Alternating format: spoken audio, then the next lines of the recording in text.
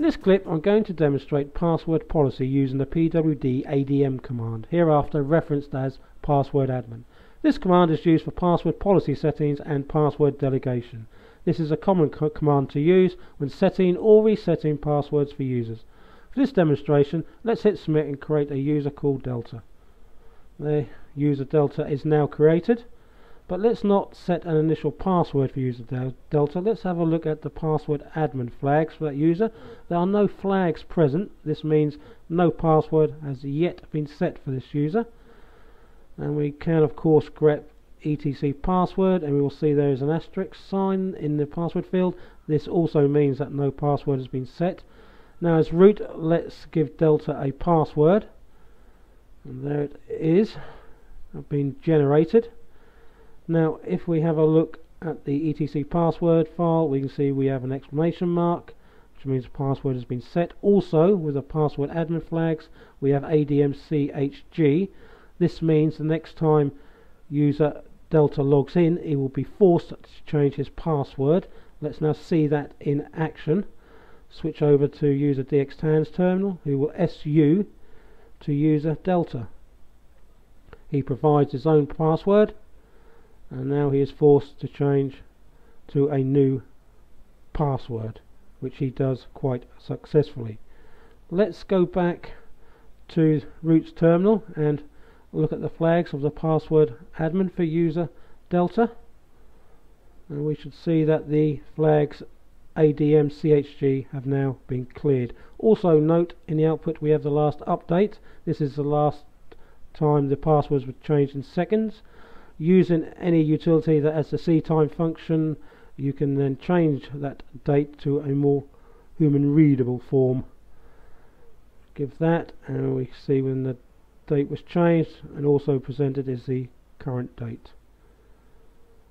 Now if you are a member of the group security, root is by default.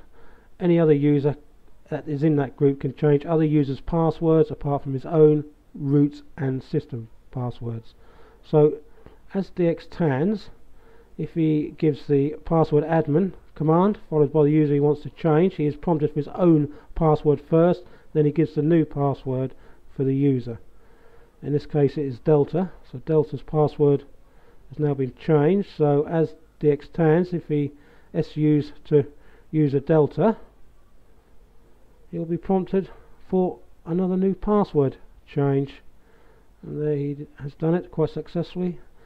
Not his day of all these password changes though. Now if we go back to the root terminal, let's now review the password admin flags again, and we can see that the flags have been cleared. Now let's give it a new flag for user Delta, and this time we're going to give a no check. This means when user Delta is prompted to give his password, he does not have to follow any of the policies or rules that are supplied in ECT security user file. Now if he su's to Delta, gives his password, he can input what password he likes at any length. Now back to the root terminal again. Let's now give another flag for user Delta. This time we'll give it the admin flag. This means only root is allowed to change Delta's password. Well, let's see this in action. Let's get user dxTans to rerun his command to see if he can change Delta's password, and he can't. He gets an error, and that is because the admin flags are set for that user.